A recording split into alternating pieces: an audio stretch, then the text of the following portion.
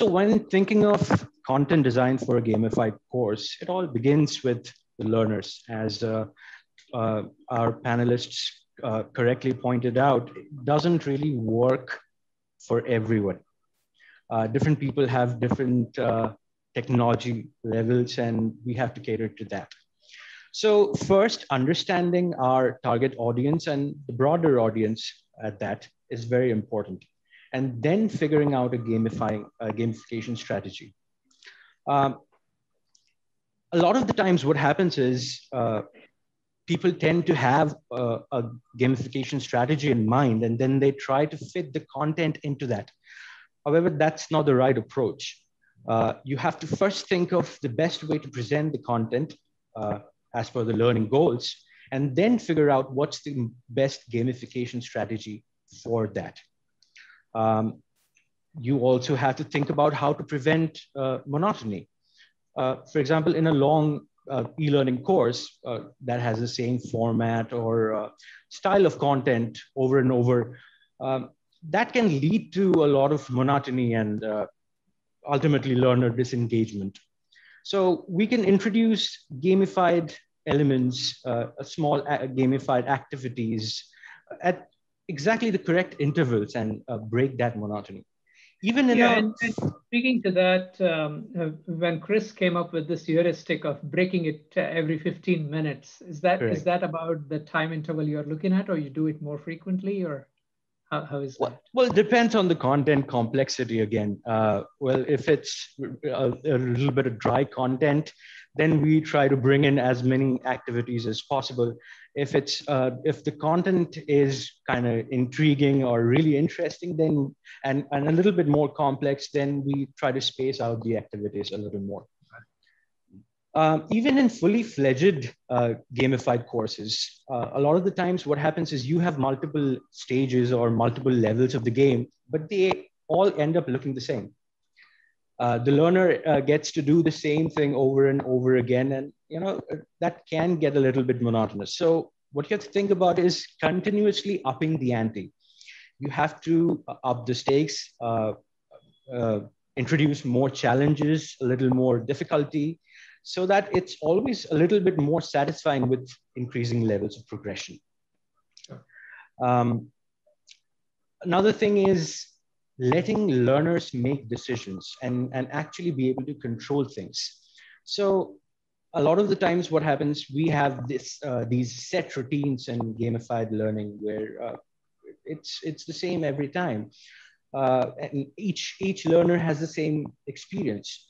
But if we introduce certain aspects that the learner themselves can choose and customize, for example, simple things like choosing an avatar for themselves, or maybe choosing a theme for themselves, and choosing environment settings, whether they'll be playing in an office setting or maybe a factory setting. Things like choices that have trade-offs. For example, maybe in a gamified activity, you give the learner certain points in the beginning, but then they can choose to take more points initially, but they lose out on their lives. Things like you take a hint, but then you lose out a point.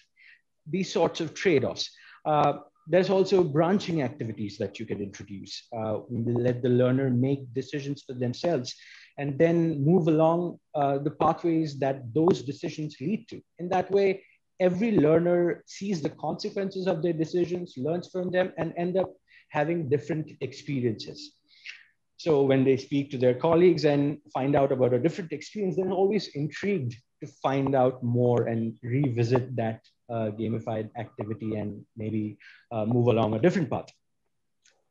The next thing would be to ensure that we maintain continuity of a story. That's something that I was speaking of a little while ago when we were talking about using a common gamification strategy across courses.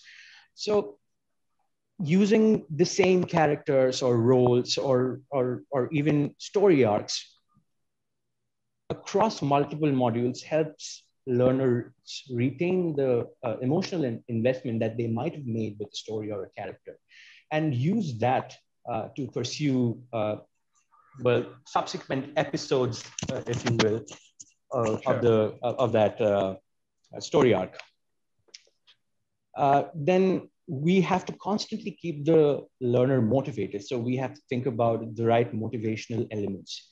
So gamification is all about instant feedback to any action that you perform. A reaction may be positive or negative.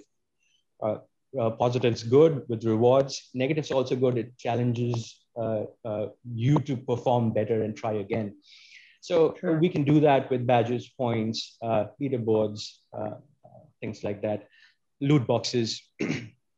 Yeah, you talked about instant feedback. I guess sometimes delayed feedback is also interesting to build up suspense and get a little bit involvement, right?